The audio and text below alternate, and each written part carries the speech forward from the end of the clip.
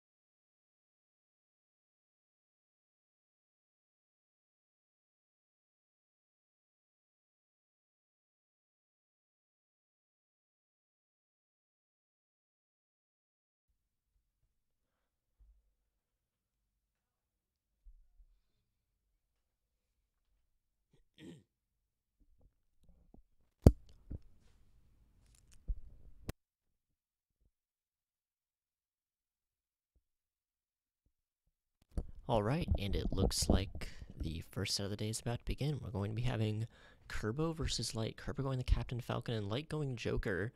Both these characters are more close range. However, Joker will have a slight advantage with the knife that will grant him a bit of disjoint on his attacks, although the general range should be somewhat the same considering that Captain Falcon does have longer limbs than Joker does.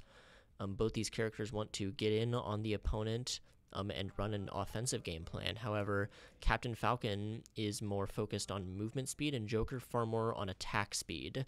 Oh, and we see here one of the other weaknesses of Kerbo's going to have to be contesting with is going to be Falcon's recovery, SDing on the very first stock due to a dash attack from Light. This character does not have the greatest recovery. Joker, for what it's worth, does have a pretty good one. However, Joker also has that X factor in his unique Arsene mechanic. As we can see here, it just activates. This will change the properties of both his normal and special attacks. We see here it turns his down special into a counter, increases the power of his projectile. It just generally makes moves a bit better, with the one exception potentially being up special, which is that grappling hook that we saw him using earlier, which make it worse and worse. Or rather, a grappling hook that he does have. You see here that side special will have an explosion effect with it, and without it, we can clearly see the difference. It's a lot less knockback. Light has a commanding lead here going into the first game. Kerbo not able to take his very first stock. However, Light also appears to be struggling and taking curves without that SD. Absorbs the hit with the counter stance there. That will basically absorb some of the damage when he is hit in that stance and turn it directly into meter towards getting Arsene. And Joker with Arsene is arguably the best character in the game. However, Light appears to struggle finding a way to finish this out. Kerbo at 200% has incredibly high rage, and that counter is going to come in. One of the best counters in the game, if not the best, reflects both projectiles and regular attacks. Kerbo not finding a way to play around it. Light just standing back, patiently zoning with projectiles and using dash attack as a get off me tool, using that counter when necessary. Appears to be working. Kerbo's taken a huge amount of damage. Struggling to find a way back. Finally goes through the projectiles with the Falcon kick. Goes for the forward air. Doesn't get it. Counters twice. Right as Arsene runs out, we see that grappling hook. However, that Falcon kick's finally going to take it. Light finally loses his first stock. Kerbo, though, at 103.3%. It's a high likelihood he's not going to be able to make it out of this. Comeback here would be very, very difficult. That being said, Light's habits, especially regarding that counter, should be relatively predictable. Kerbo's able to get it, and for the second time in the set, Kerbo SDs. Light takes game one with a 2 stock. Now, both these players, that was an interesting set. Kerbo SDing twice, obviously, didn't help matters much. And Light's game plan, while effective in that game one, is going to be very predictable and very easy to adapt against. See, the thing with projectile spam is that when you're doing it just carelessly like that, it's going to be very easy to shield and very easy to move around. Kerbo struggled with that in the first game. However, I guarantee by the second game, he's going to have that pinned down a bit more. So just using the same move over and over again with the same timing is going to be a lot harder. And randomly using counters like that, while it might seem like a good idea, is also going to be very, very risky, because if your opponent wants to start a combo against you, the easiest thing they could do is just throw you. We saw that earlier in stock 1, where Kerbo simply threw Joker when he attempted to counter, and it went right through it because counters only work against regular hits. And the second option is to just punish them with a combo starter after the fact, because counters aren't actually active during their entire duration, and the third potential way he can avoid them is going to be just through charging smash attacks, especially at high percents is going to be very effective. Charging smash attacks, letting the counter play out, and then punishing that recovery with a now significantly more charged smash attack, which deals more damage and by extension knockback. Instead of going Captain Falcon for game 2, though, Kerbo's going to switch to Incineroar. His character, similar up-close game plan, however, how he goes about getting there is going to be very different, because unlike Captain Falcon, Incineroar is arguably the slowest character in the game. However, he makes up for it by being the most powerful and one of the most volatile due to that right there. That is Revenge, and as we see here, taking him from 4 to 61 in a single hit, Revenge will absorb anything that hits it and will immediately increase the damage of Incineroar's next attack. Incineroar also has that Darkest Lariat, which is a command grab. So similar to regular grabs, as I mentioned earlier, that will go through counters. So too will that. He also has some very good long-lasting kill moves in that Darkest Lariat neutral special, the one where he spins around that lasts a very long time. As does that, we see instant 50% off a single hit. Light has Arsene now, however, he is down a stock, gets hit with another Lariat. Even without Revenge, that move is still incredibly powerful. Kerbo probably switched to Incineroar specifically because of how Revenge works against projectiles. Because you can absorb projectiles that will increase his damage, using projectiles against Incineroar too heavily is going to be very ill-advised. Kerbo, nearly at 150%, essentially has max Rage right now. Rage is a sort of comeback mechanic in this game where at 150%, as your percent increases, your knockback increases. It maxes out at 150% with 10% knockback overall being increased. Combine that with Incineroar's kill power, and we have a very, very dangerous character on the field right here. That is going to be massive instant 61. Kerbo also using Incineroar's high weight here. This character does not die very easily. One of the heaviest characters in the game. However, that dash attack boosted by Arsene is going to be enough to finally take Kerbo's first stock. However, Light here now finds himself in a similar position that Kerbo found himself in the ending of Game 1. He has a massive comeback to make. However, Light seems to try to be doing it. However, he does get caught out by the Alolan Whip, just barely survives the Lariat attack. Hits him with another one, though. However, he misses the input. That move requires that you input the button again at a specific time in order to get specific follow-ups. However, that down smash is going to be more than enough. Joker is not a heavy character, and that is going to be the second game as Kerbo takes it back with the Incineroar counter pick. That was a very, very good choice on Kerbo's part. Kerbo tends to go Incineroar against characters where he has trouble dealing with projectiles because this is online, so movement isn't going to be the smoothest thing in the world, so dodging projectiles by just jumping over them or like narrowly weaving in and out of projectile spam is going to be a lot more difficult online than it's going to be off. So if he has a character who can basically just shut down projectile game plans on a whim like Incineroar can, that's going to be like a huge factor for comebacks. And it's worked very well in the past so far with Kerbo, and it appears to be working very well here. Incineroar just punishes those kinds of mindless projectile use. Light's going to have to adapt. He's going to have to start mixing up these options because predictable counters can just get either Alolan whipped or smash attacked or simply just grabbed regular combo thrown. Incineroar's down throw can lead to some combos at low percents and just general follow-ups. And he's going to have to play around movement a lot more. Staying still against Incineroar is very ill-advised. The last thing you want is for him to be able to approach a almost not moving target. That is the last thing you want. Part of Incineroar's main weakness is that approaching you is going to be very difficult.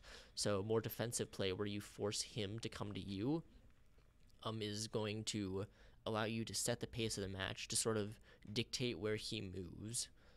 And while the Revenge can throw a bit of hitch in that, it can still be avoided and actually countered in the exact same way that Kerbo can counter Lights. Joker has good combo throws, and even just regular throws for positioning are going to be useful. And more importantly, Light can go for more throws because Incineroar's Revenge will actually be lost in 3 ways. If he hits the opponent, he takes too much damage, or if he's fully thrown. If the opponent hits Incineroar with a throw, that is going to remove Revenge.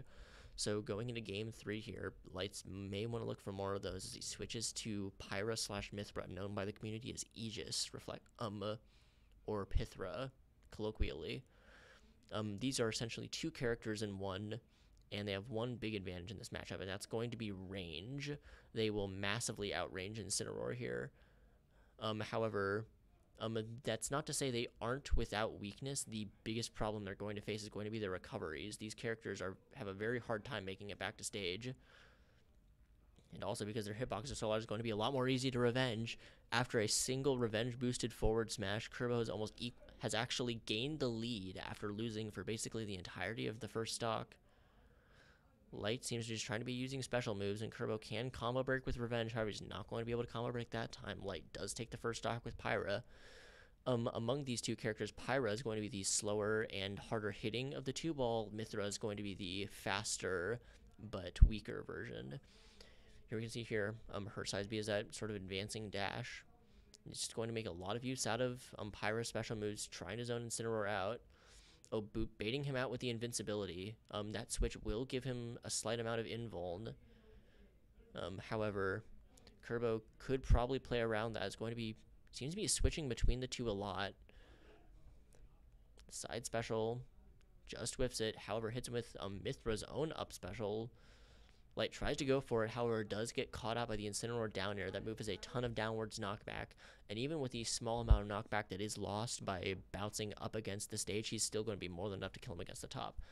That said, Light does have a comfortable lead. However, Incineroar is going to be the one character in the game who can reliably make comebacks, or at the very least, he makes them the best of any characters in the game. Due to stuff like this, instant 83% after one interaction, and that forward air, as we can see here, that comeback factor from Incineroar. Kerbo has been losing almost the entire game, now has the lead, and potentially has the tools to just end the set right there, and that's going to do it. An SD from Light, mirroring the several SDs from Kerbo game 1, is going to decide that set, as Kerbo takes it back with a comeback using Incineroar, winning the set 2-1.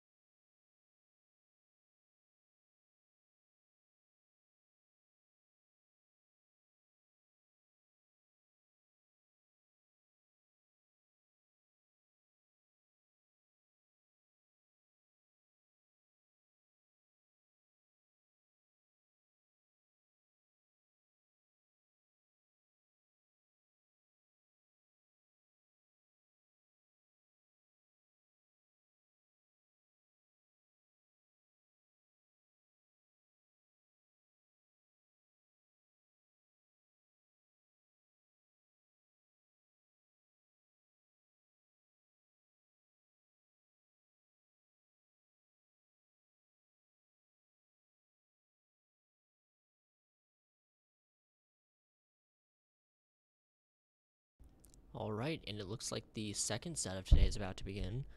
We're going to have Sarah Benito fan versus Master of Characters playing under the Esports 2 tag. Master of Characters going Corin, and Sarah Benito fan going as Classic Byleth. Sarah is going to have the advantage, at least in terms of range. Byleth does have excellent range on most of her attacks. However, Corin is probably going to outmatch her in speed, both in movement and attack speed, as well as general mobility, thanks to that pin special that we've been seeing a bit of.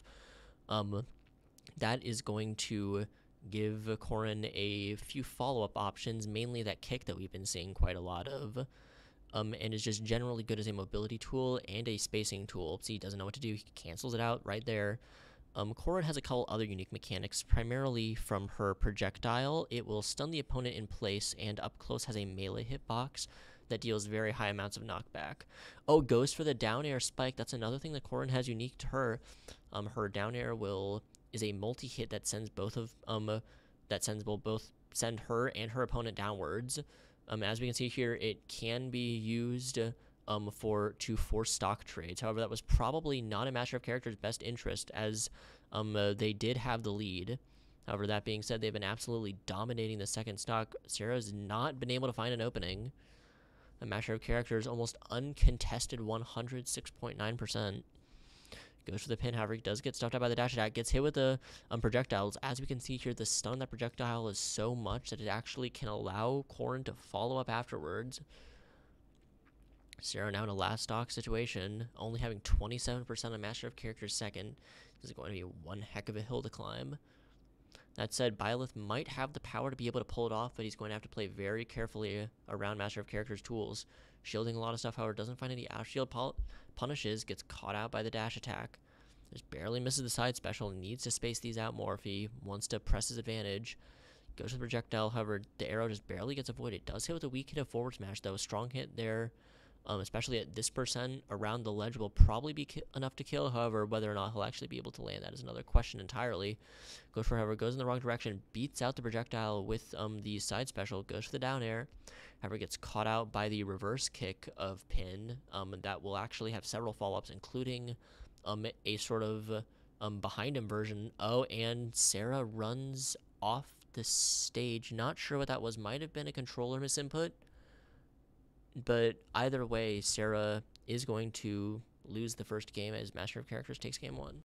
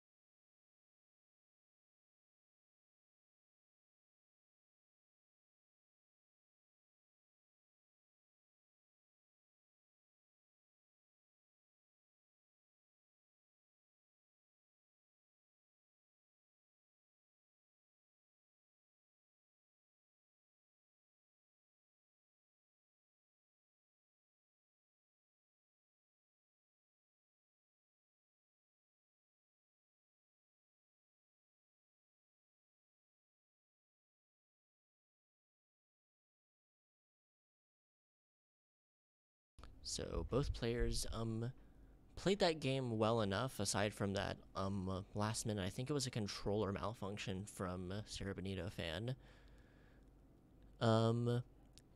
We had a few problems getting the stream started up. Tiffinator81, because the laptop actually logged itself out. However, things should be working now.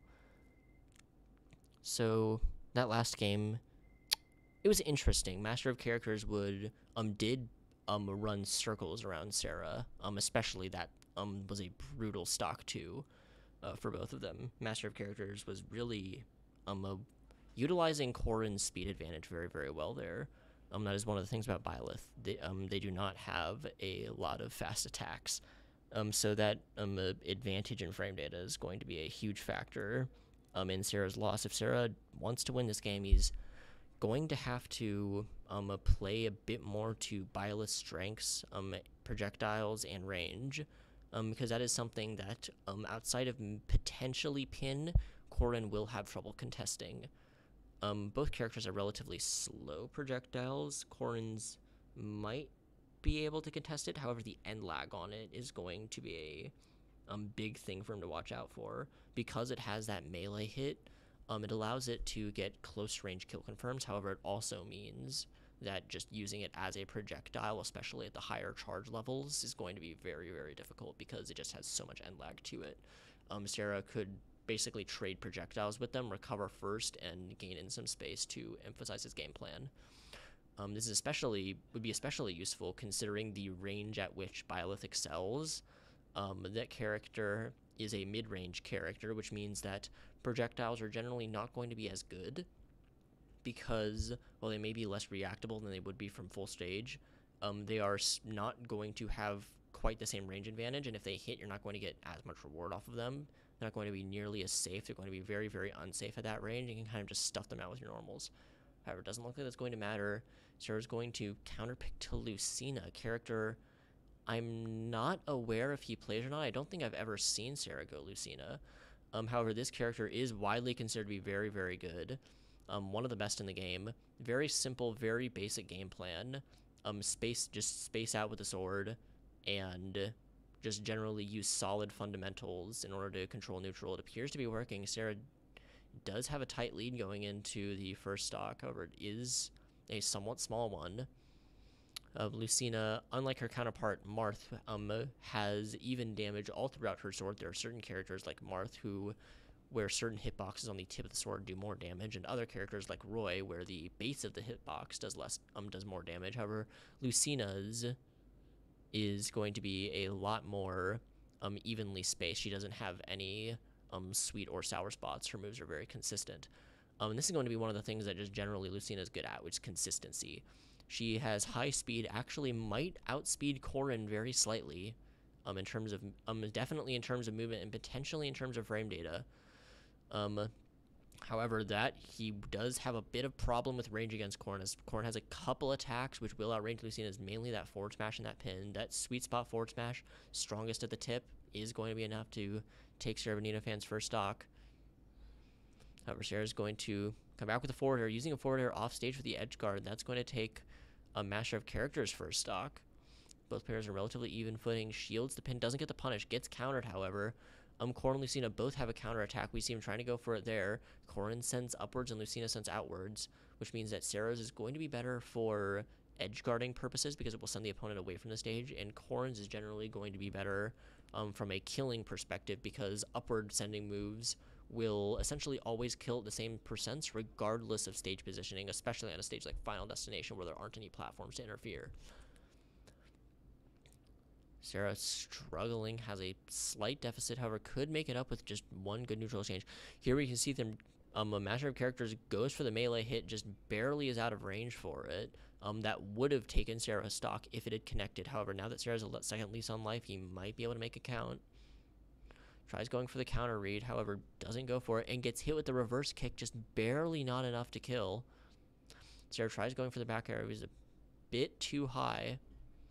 Oh, tries going for the forward smash. That might have killed Lucina's forward smash. Isn't particularly strong, but it is going to be very, very fast. That back air from Master of Characters, though, is going to be enough to kill. Goes for the forward smash. Not enough. Tries going for the edge guard, however, advises against it. Hits him with the down tilt off stage. Oh, tries to go for the dash attack. Not a very good move from Lucina. Forward tilt is generally always going to be better.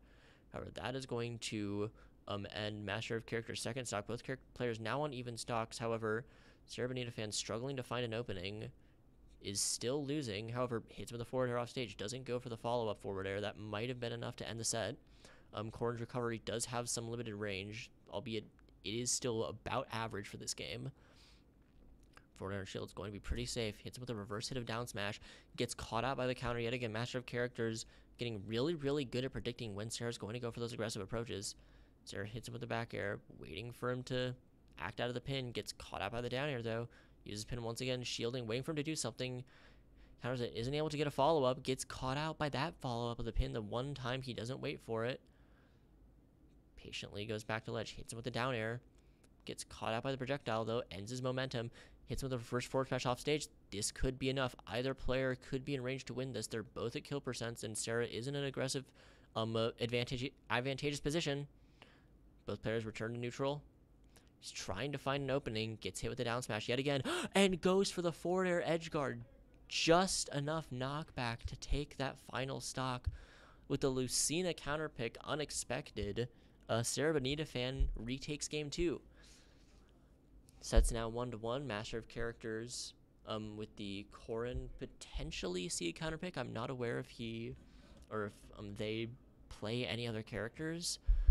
However, that was an excellent game. Sarah Bonita fan was on the back foot for almost that entire set. However, at that very, very end of that last stock in game 2, he finally pulls together. He was on match point there. That must have been very, very stressful. And props to him for being able to keep everything together under the pressure. If Master of Characters had hit him with any of his smash attacks or any of those, any more of those kicks, he would have lost the set. If Master of Characters had hit him with that just barely misspaced neutral special, he would have lost the set. And that is something that Master of Characters may want to keep in mind. Are those confirms into kills and being able to close out stocks, because an inability to close out stocks did end up being his undoing in that game too. Sarah Bonita fan making the very close comeback. Lucina he did utilize Lucina's advantages pretty well, generally stayed in his own range, while trying to stay out of that very slight mid-range where his attacks are unable to connect, but Corrin has certain attacks which can, because there is a range a bit farther away where Lucina can just, there are certain things that Corrin can do that Lucina just cannot contest because they just have more range than she does. However, he played around that very effectively, utilized Lucina's speed. That was a big thing.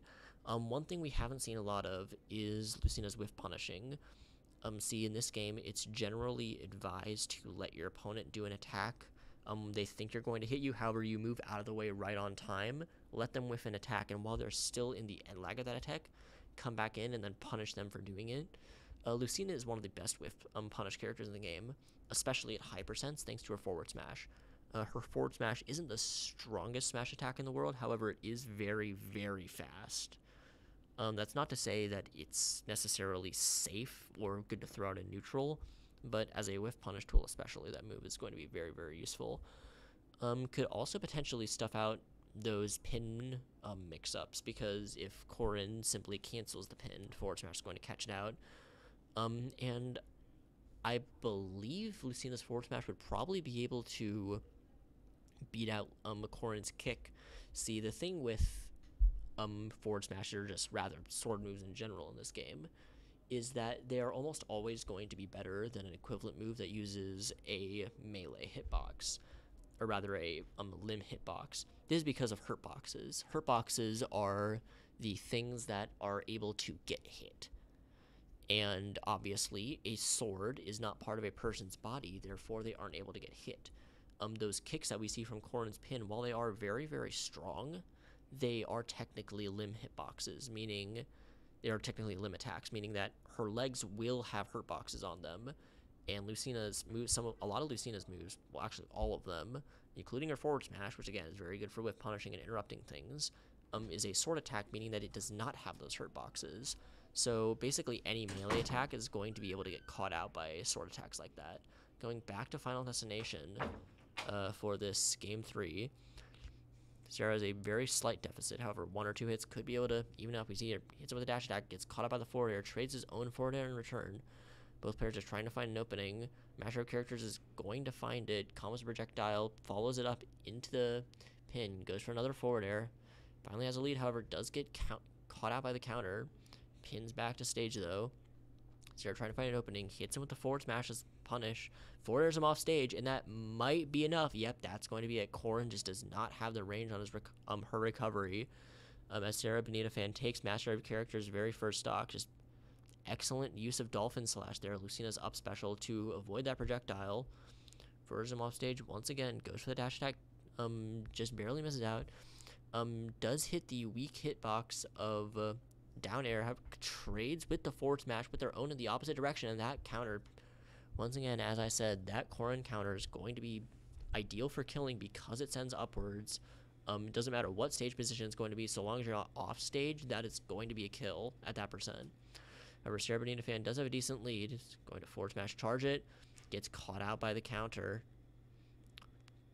A situation like this, Sarah would probably do best just to let it rip and not let them counter in return. Master of Characters does make it back to ledge. Sarah Bonita fan choosing to instead go for some ledge trapping, predicts the jump, however gets caught up by the forward air anyway. Counters through it, however the counter doesn't have a large enough hitbox to get it boxed out. All of a sudden, Sarah finds himself on the back foot. Is able to barely regain control. Corrin, he will have to watch out when up against Corrin, especially above Corrin. Corrin's up air is a good kill move. Relatively safe and very large hitbox. So they're just playing around, trying to space him out. Predicts the counter and forward airs him off.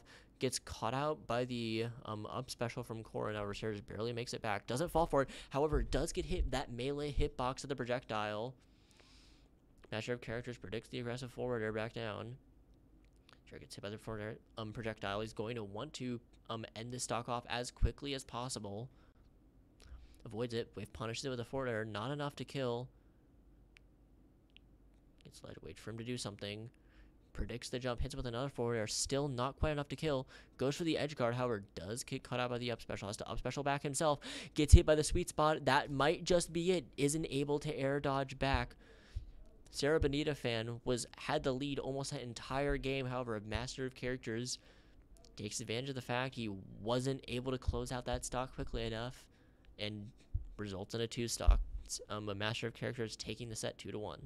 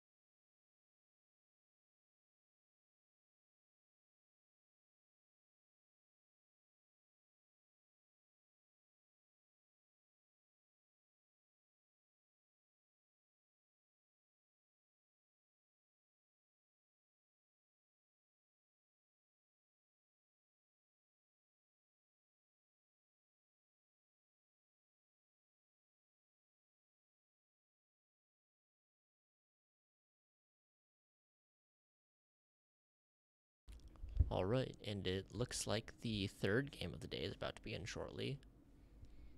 Sarah Bonita fan versus Stormy.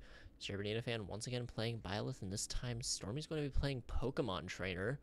One of the most complex characters in the game, simply because it's technically 3 characters in one.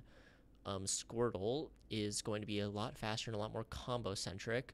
Ivysaur is going to have a ton of range and be good in the neutral, and Charizard's going to be have the best recovery, is going to be the heaviest, and is going to have the most kill power at the expense of speed. Here we can see here Squirtle already off to a bit of a rough start, not able to do much against Byleth's range. That is going to be one of Squirtle's weak points. However, he does have incredibly high amounts of speed, so once he manages to get in, he might be able to stay in there for a very, very long time. However, it looks like Stormy, playing under the tag Mario Pro, is more content to just sit back trying to use aggressive special moves to approach. It doesn't appear to be working perhaps as well as he's intended, only dealing 42% so far, not able to find a really strong opening to get him to lay some good damage down. Thrower barely misses, and that second hit of that down smash from Sarah Bonita fan is going to be enough. Stormy now on his second stock, switches to Ivysaur because it switches automatically upon death. Flare Blitz is against the edge of the stage. Nearly SDs, however, is able to make it back. Trying to approach with Charizard.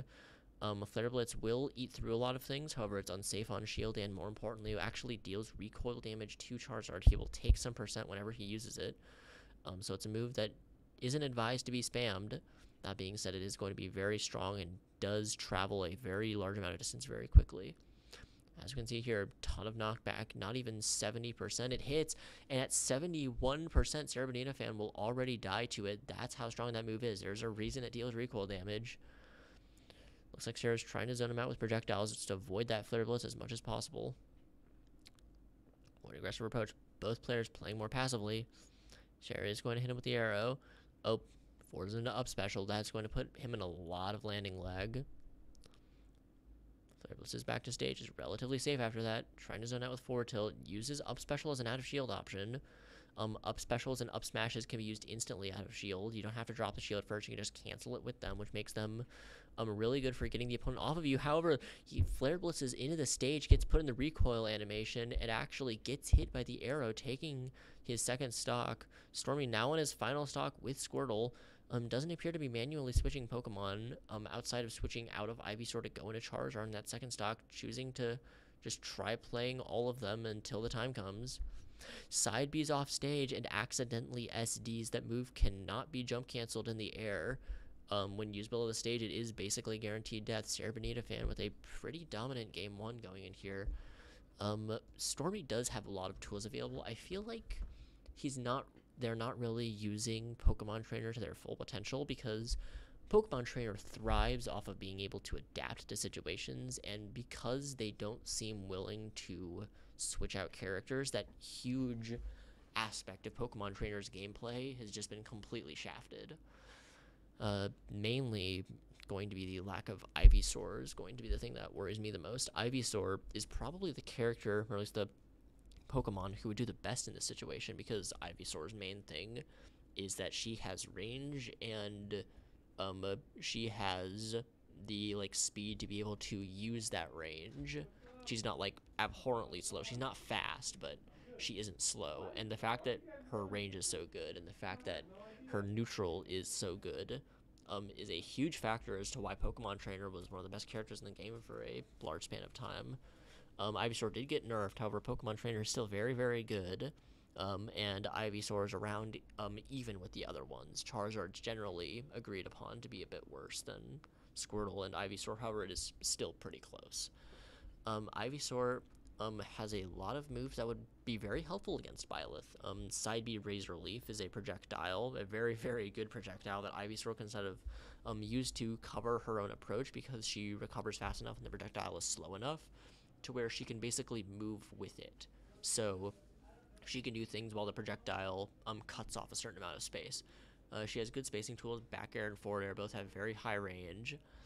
Down air has become an infamous move for its ability to spike. However, instead of going Pokemon Trainer and using the more neutral focused aspects of his kit, he's instead choosing to go Ness. This character has a very, very different playstyle. Ness has a lot of very good projectiles. The main one we're probably going to be seeing here is PK Fire. Goes for it right there. If that move connects with the opponent, it will create a pillar of fire that essentially entraps them for a short period of time. However, Ness does have a couple weaknesses. The main one's going to be that recovery, as we see there. That is technically Ness's up special. Oh, I'm not sure what they're going for here. It looks like they might be just Rage SDing, trying to recover back. Does that count? I'm not sure if that counts. Was it the? I'm not sure if that was a wrong stage or if that was a rage quit that we just saw there. One moment, please.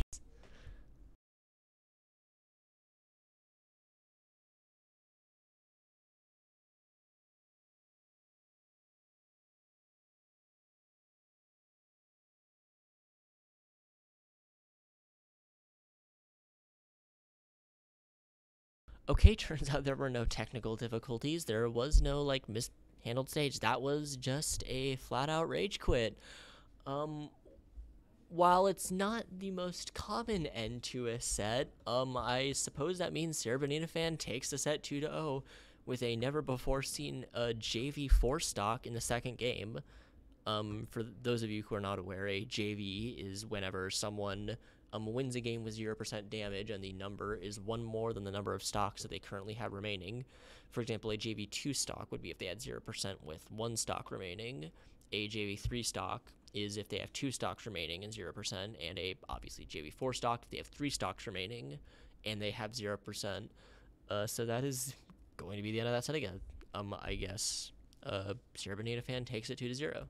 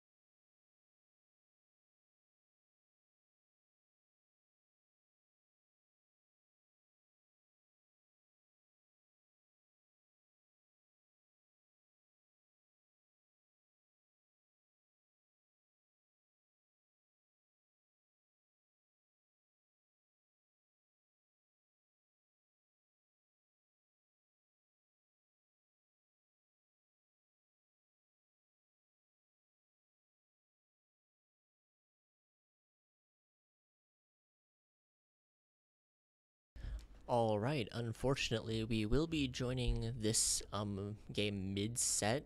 Two games have already been played so far. Kerbo won the first game. This is going to be Kerbo versus Joey Macaroni. Kerbo won the first game, and Joey Macaroni won the second. So we're going to game 3 here. Kerbo going to be playing Incineroar, and Jory Macaroni is going to be playing Min Min. We've already explained Incineroar, however, Min Min is a very, very peculiar character. As you see, she has both those arms, and unlike most characters in this game, her arms are actually controlled. They're essentially a second set of normals that are controlled by the special button. Her right arm, I believe it is, actually no, her left arm is going to use the normal attack button and is going to be the same regardless. However, her right arm is going to be a selection of 3 different arms. Currently has the disc equipped. That is going to be the faster but weaker one. And that's going to be mainly useful in neutral as well as for range, because it also has the most mobility of any of the arms that Min Min has access to.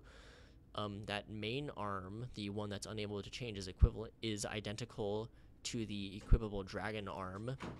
That's the more well-balanced one. It has the unique beam attack, as we see here, taking Kerbo's very first stock.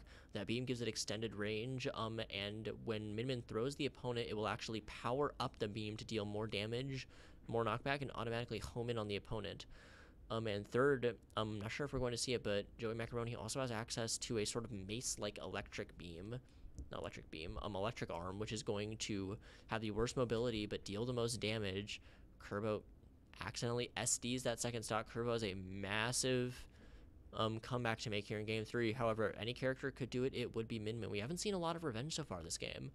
It's kind of surprising, especially in this matchup where you'd think would be very good. However, Kerbo is going to be able to take that first stock from Joey Macaroni with the Alolan Whip Lariat. Here we see you're using that disc to just control space. Kerbo not able to make it in. Incineroar may not have been the right choice here. Just barely avoids it.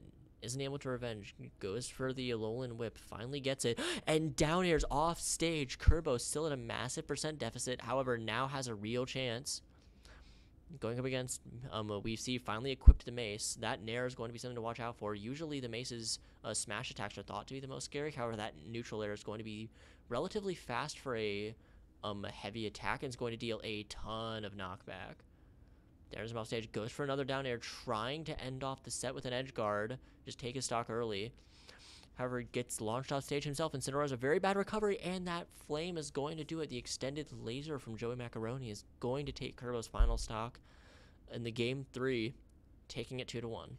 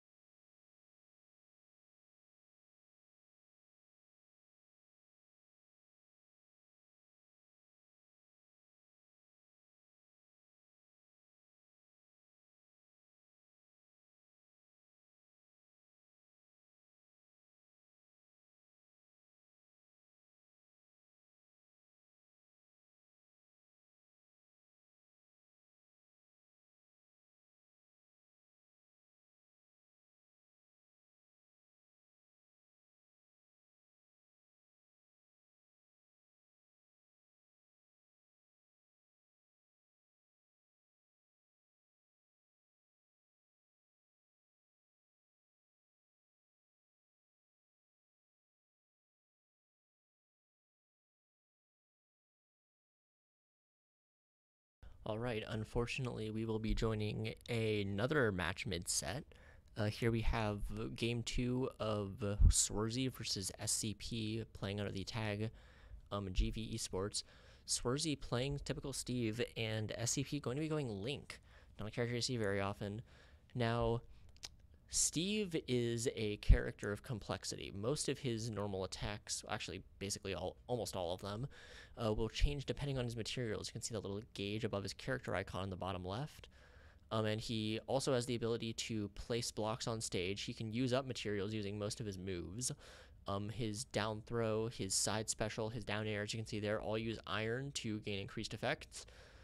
And those normals you see here will change depending on what a tool he's crafted. He'll start out with wood, however, he can utilize his iron, stone, gold, or diamond reserves to make better tools.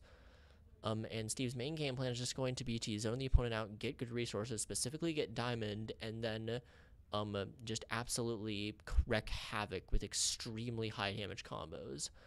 As you can see here, Swarzy already has a decently built up lead for himself. That minecart has become an infamous move in recent times due to how just near impossible to punish it is and how hard it is to deal with. As we can see here, Swarzy using a ton of the little intricacies of Steve. The blocks that Steve is able to place will also use up his resources, and certain moves will actually interact with them differently. For example, anvils will stop falling and actually return falling with the similar power to they had before. When they're placed on a block and that block subsequently breaks. One of Steve's biggest boons is going to be his recovery. Steve has a very, very good recovery. As we can see here, is able to make it back even from the furthest depths of the stage. That's only using one of Steve's recovery tools.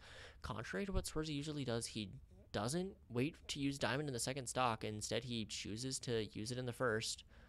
Very unusual. However, he might be looking to gain a early lead. Goes for it. Goes for the down throw into the forward air spike, and that's going to be enough. Link's recovery not sending him high enough in order to get him back. Link will be able to outrange Steve. However, that might not matter because Steve is just so much faster. He's just able to move all around all of Link's hitboxes. We also don't see SCP using any of Link's projectiles. One of the ways he might be able to contest Steve from a distance. Oops, where's he using his blocks? Finally gets back to stage. Still has diamonds on deck, so any combo starter here could potentially be lethal. And we see here, strings the Elytra, the weak hit of the Elytra, into the forward smash. The diamond forward smash is going to have a ton of knockback. It's going to be more than enough in a dominant game 2 as Swarzy takes the set.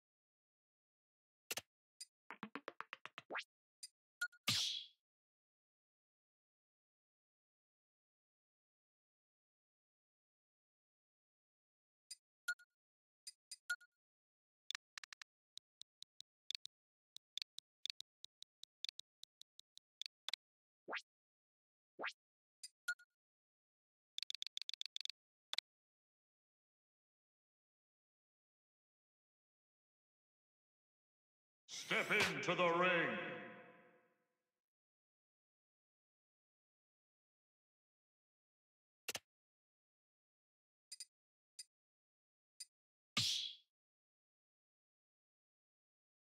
Alright, and for the third time in a row, we're going to be joining a game mid-set.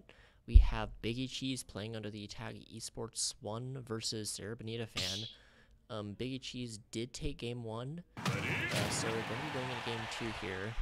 Potentially, just be 1 game, hopefully it's 2.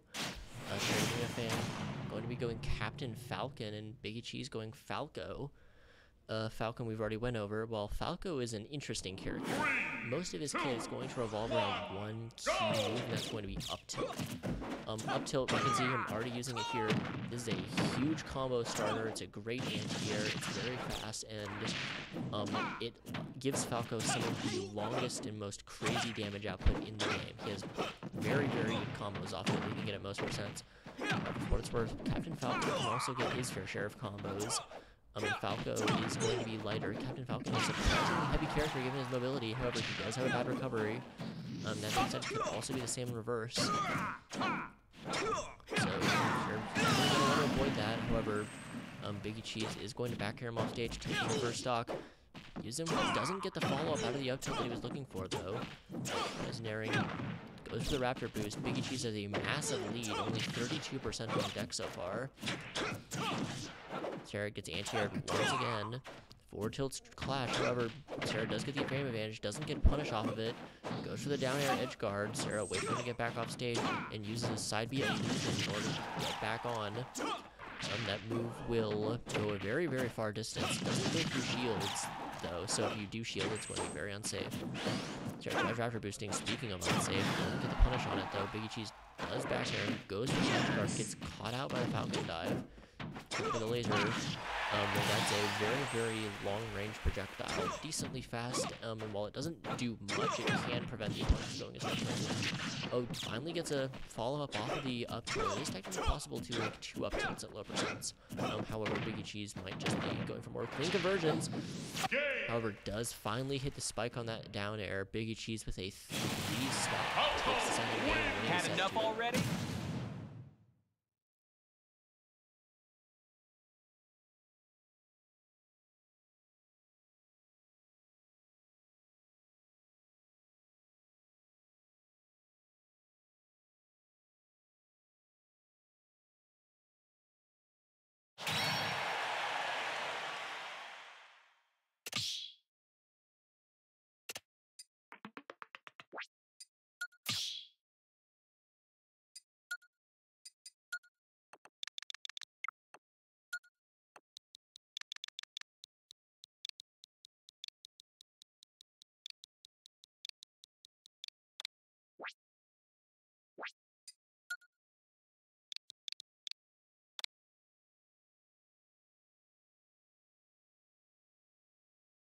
Step into the ring.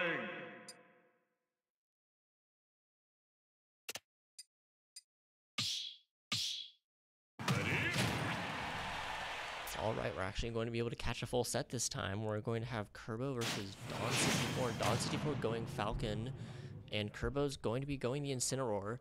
These characters both want to get close to the opponent. However, Captain Falcon definitely has more tools to do so. That being said, he does make it a counter bit less than he does get in, because Incineroar does have that massive damage output and comeback potential, both thanks to Revenge and just generally having high damage and knockback. As we can see here, after a single conversion, Incineroar already has a slight lead. Falcon relies on Kerbo to be able to do that, but looks like a bit of black happens, or trying to speed it up. And down airs him in the edge guard. Kerbo takes the very first stock, only having taken 52% himself. Hits him with a strong livery to the lowland whip. And Dawn64 accidentally SDs. It looks like he was trying to grab ledge there. However, the end lag of down air prevented that from being able to happen. Kerbo has a massive lead. Hits him with the lariat once again. Goes for an edge guard. So to get back to stage. That's wildly unsafe. However, Dawn fails to punish it. That could potentially be huge. Kerbo hits him with the Darkest Lariat, isn't able to find a punish himself, and Falcon does something unsafe. Dawn64 trying desperately to find a combo starter off of that Raptor boost side B. Accidentally misinputs a Falcon punch, where I assume he went to go for a Raptor boost or Falcon dive. In any sense, Kerbo absolutely dominated that first game, taking with, I believe that was a 3-stock. That was brutal. So obvious things first, Dawn needs to work on his punishes. That was really bad. Once he was able to get combos started, he managed to get some things done. He managed to get a bit of percent on the table. However, finding those openings is very, very difficult. Usually against Incineroar, what you want to do is wait for him to do something laggy, then come in and punish. However, Don did not do that. He tried going for aggressive Raptor boosts, and that move, while it is good for blowing through things, is very, very unsafe, especially on shield. And even a character as slow as Incineroar is going to be able to punish that, and especially on whiff. Raptor Boost has a ton of ending lag, so even if it just misses the opponent, you're going to get a massive punish on Falcon. Granted, Kerbo wasn't able to get many of those punishes, however, he still got a few of them, where realistically, Don shouldn't have been using Raptor Boost in positions where he could have potentially seen those punishes in the first place. Ideally, the way Don will want to play this is, like I said, mainly a whiff punishing game, because Captain Falcon does have very, very good optimized combos. He can deal a ton of damage with extended conversions, especially against Incineroar, a character who takes less knockback, and while that does make him more survivable, it does mean that combos are going to deal less knockback, and therefore be easier to string together because cover less space. Looks like here, though, Kerbo is going to switch to the Falcon. We're going to see a Captain Falcon Ditto going into Game 2.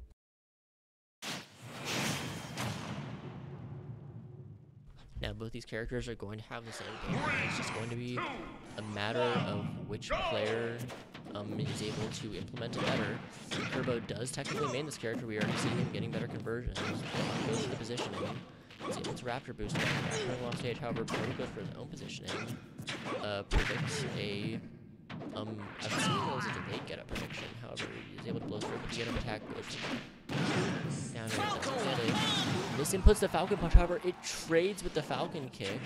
It goes for the Raptor Boost yet again. The Raptor Boost misses. Just barely misses the up smash. Gets caught out. Don goes for the Falcon Punch. That is one of the worst moves in the game. It's very, very slow, and while it is strong, you're never going to be able to hit it. And Kerbo hits with one of the main reasons Falcon Punch is outclassed. Is just that forward air knee, nicknamed the Knee of Justice. That move is very, very strong in its sweet spot, which is essentially all the early frames of the move. Kerbo's at high percent, however, he does have a huge momentum lead, and momentum is huge for Falcon. Once he gets forward, very hard to stop, and Dawn with the hard read, the one place where Falcon Punch can actually be usable, is if you have a read on what your opponent's going to do, and that predictable recovery from Kerbo is going to cost him that stock. Almost any other opponent could have worked there. However, he goes for the Falcon Punch, as we can see here, Falcon's forward smash is not lacking in kill power. Kerbo immediately returning the favor and taking a down second stock, tries to make a combo, and uses the Raptor Boost in the air. That in the ground, that move may send upwards, but in the air it spikes. Kerbo hits with two back-to-back damageless conversions, and finally gets the JV3 stock against Dawn64, taking the set 2-0.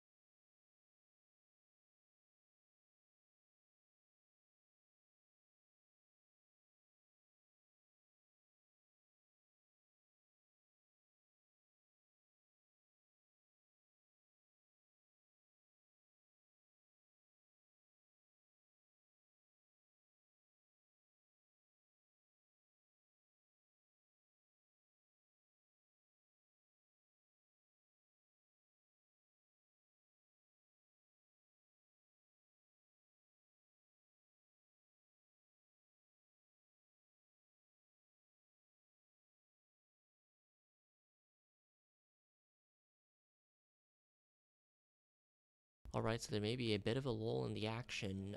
We only have, I believe, 1 or 2 more sets to go today. Sarah Benina fan is currently in the middle of it, and we should join after game 1, and that might be the end of the sets today, so we'll just see how all that goes. We'll get back to you.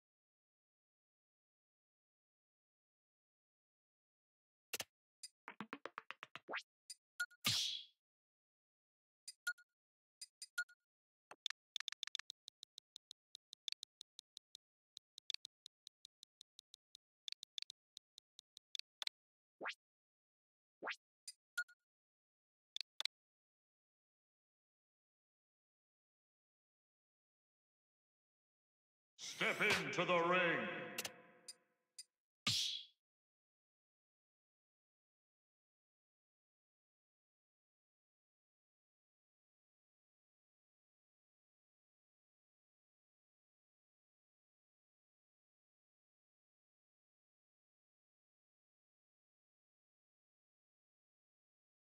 Alright, and for what should hopefully be the final time of this stream, we're going to be joining a game mid-set.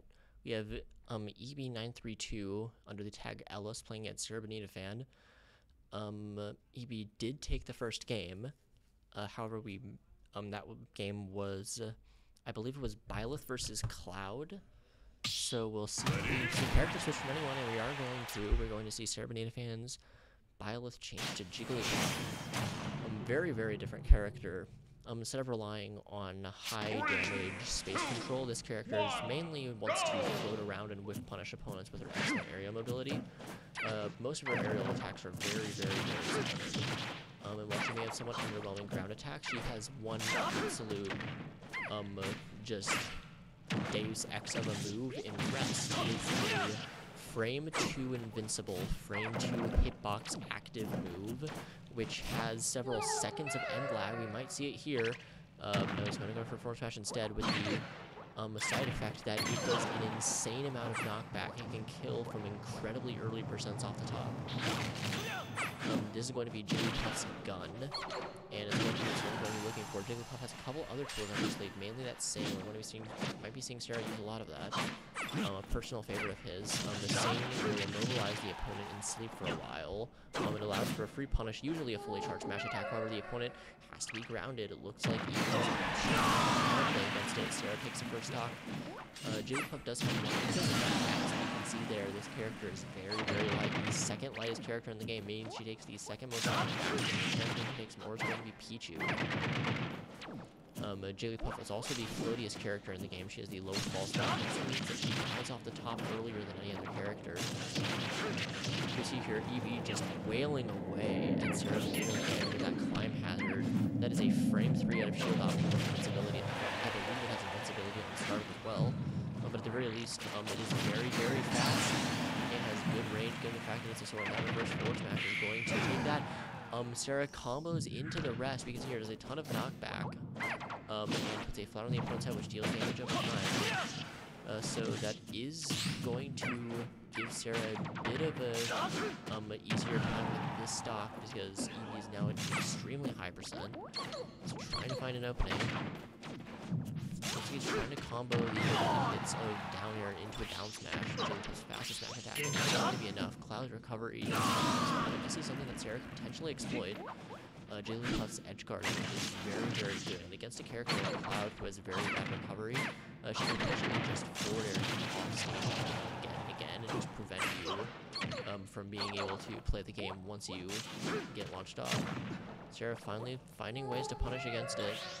That being said, Eevee also finding counterplay to Sarah Singh gets caught out by the Blade Gleam Limit Enhance. This is the gimmick of Cloud. His limit, as you can see in the right corner, will power up his smash attacks and not smash attacks, his specials, and change his physics. Eevee making great use of smash attacks. Looks like he went for another up smash there, trying to catch it out. However, Sarah's just narrowly managing to avoid it. Doesn't get caught out. He's barely avoiding these. If he gets hit by any of these, he's going to die, and Eevee knows this.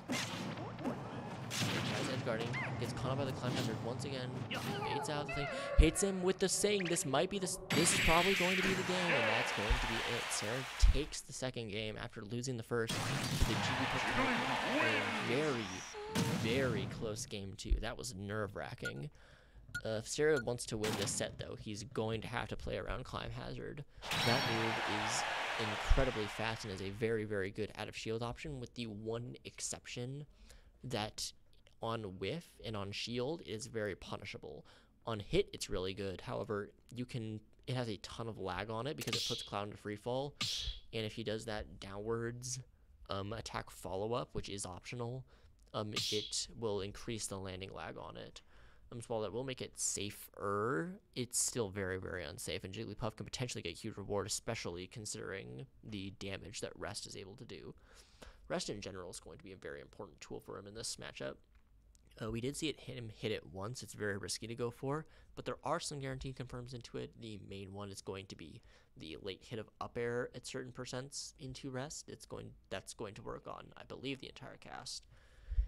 And that is going to be a very, very early kill confirm that he can go for, especially because, as we see here, Eevee can somewhat struggle to punish Sing, which is one of Jigglypuff's most punishable attacks, and oftentimes is going to make the difference in the player matchup. If your opponent cannot punish Sing, it is an insanely powerful tool. If you can punish it, it's going to be an insanely weak tool. So a lot of this might also come down just how each player punishes the spammable options of their opponent. If Eevee manages to punish Sing, he's going to get a lot more openings to potentially just get massive reward off of charge smash attacks and just general building limit. We saw him doing a bit of that earlier when he whiffed a Sing. Eevee went back and just built up limit, trying to get that those limit attacks, which are going to be greatly enhanced and have greatly increased damage and knockback. And if Sarah can start punishing those unsafe climb hazards, you potentially get more openings for Rest and take stocks very, very quickly. Something else Sarah could work on is the edge guarding. We're going to Battlefield here, so edge guarding is going to be a bit more difficult thanks to those platforms. It's going to allow Eevee to retreat a bit more easily, go to those platforms when off stage instead of just being forced to go back onto the stage itself.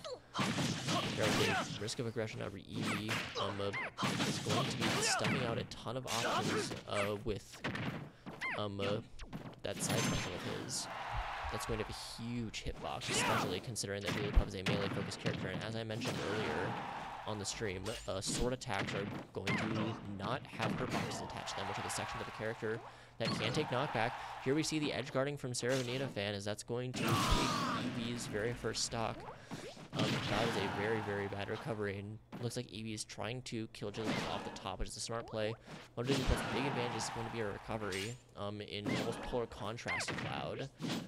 She can make it back from nearly anywhere off stage, which makes her edge guarding very good, both because of her aerial attacks and because of the fact that she can make it from very long distances and can afford to take risks like that, because for her they aren't nearly as risky.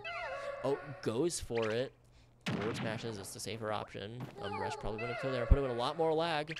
Hits another one, goes for another forward smash. Not able to fully charge it. That move can be maxed out of and actually will keep the opponent in place at longer depending on how high their percent is. Looks like Eevee went for a finishing touch, which is the enhanced version of Cloud's down special. It only does 1% but does insane knockback. However, as you can see here, it can get stuffed out and will still use up unit, even if the actual hitbox is really good now.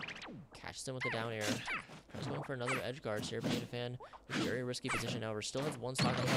The pound hits the shield and absolutely decimating it. And Eevee's left on one more stock as Serapinita Fan is still on his third, granted a very high percent. And Eevee's special attacks could kill as we see there.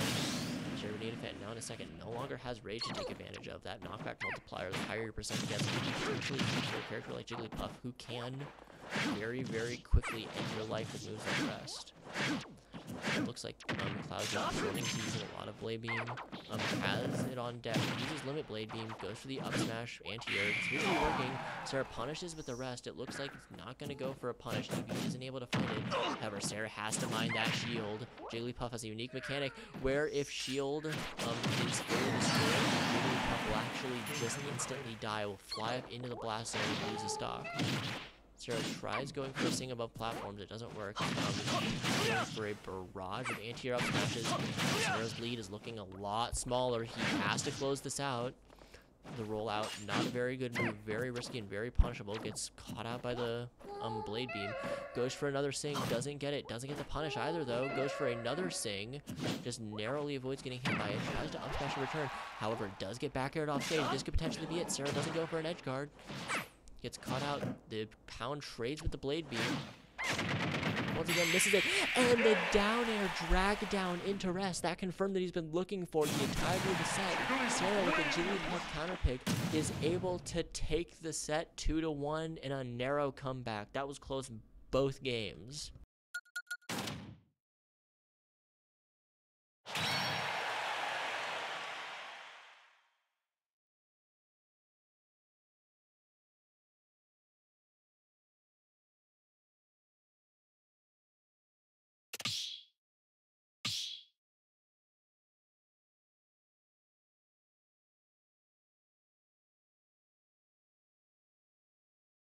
All right, and that is going to be the last set of the day. Thank you everyone so much for tuning in to Week 7 of Varsity Super Smash Bros. Ultimate Singles for Photosage Esports, and we will catch you tomorrow for JV.